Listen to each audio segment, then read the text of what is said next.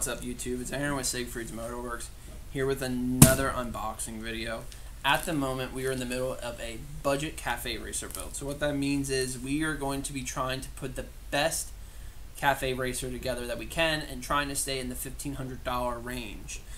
So with that being said, we do have a pile of parts coming in. You're going to find out what this one is at the same time I do.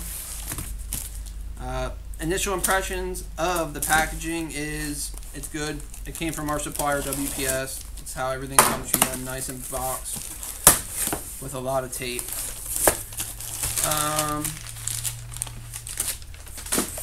Obviously you can see they don't want anything flying around, and with this one we have Lucas. Cut your buddy, not your body technique there on the knife.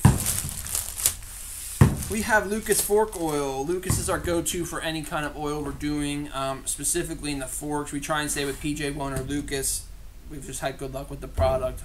Myself personally, I've always liked it in my own units, so that's what we're using on this cafe racer build. Lucas, I think these run right around the $12 range, but you can see them here. This is a 10 weight, which is a medium weight oil. These are designed to be put in the forks, so you can't use this in anything but the forks. But at any rate, thank you so much for watching this video. If you're interested in buying Lucas fork oil, feel free to reach out to us. We can sell it to you at a great price. Leave a comment, like the video, subscribe to the channel. Are we going to put links in the description of this one too, probably? I would, yeah. Links in the description if you want to get a hold of this Lucas fork oil.